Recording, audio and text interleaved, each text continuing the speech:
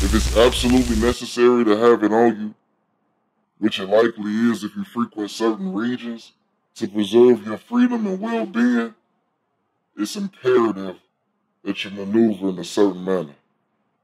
Don't let the fact that you're in possession of a firearm cloud your judgment. Having the ability to snuff something out and place somebody in fear in a fraction of a second can go to your head if you don't place your ego in check. They did not stop producing guns when they made yours. It'll be in your best interest to keep it humble. Mainly because if you do, and you gotta lay into a motherfucker, it was well deserved. And not because you overreacted. If you're gonna be out here engaging in certain activities, try working on your aim. Too many babies getting hit, too many bystanders getting smurfed, dog. You don't get no points for that shit. What if that was one of your little nieces or nephews or sons or daughters or cousins or whatever? That shit ain't cool. You could very easily research how to properly aim and fire a weapon. A good portion of you niggas out there don't even hold them right. Shit, it's no wonder y'all hitting everything but the intended targets.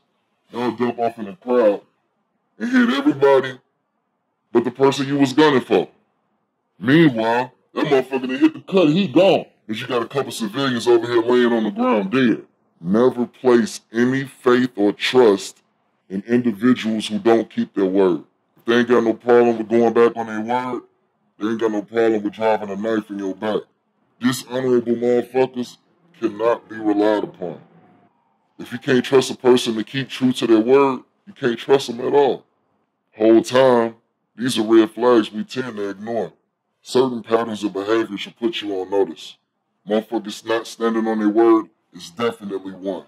It's hard to get shit accomplished when you can't rely on the individuals around you. Depending on the circumstances, a motherfucker not keeping their word is a lack of consideration. Because on the flip side, shit outside their control could prevent them from keeping their word. But outside of that, fuck them. Because a real motherfucker gonna take the time to fill you in on what's going on. They ain't gonna keep you in the dark, waiting in anticipation, none of that. A real motherfucker gonna keep it a stack with you and communicate. Whereas fake motherfuckers ain't got no problem telling you one thing and then doing the exact opposite. Motherfuckers rocking like that, they ain't got no principles. They don't abide by the code of conduct. Having motherfuckers like that in the mix will slow your progression for sure. Keep your word at all times. And if for some reason you're unable to, communicate. It's just that simple. Keeping your word shows people you're trustworthy and reliable and actually worth fucking with. And that allows you to bust moves off your face card alone because motherfuckers know you good for it. And when you say something, they have the peace of mind of knowing it's gonna get done. That's priceless. Follow through on any commitments you make. And see to it that those around you do the same.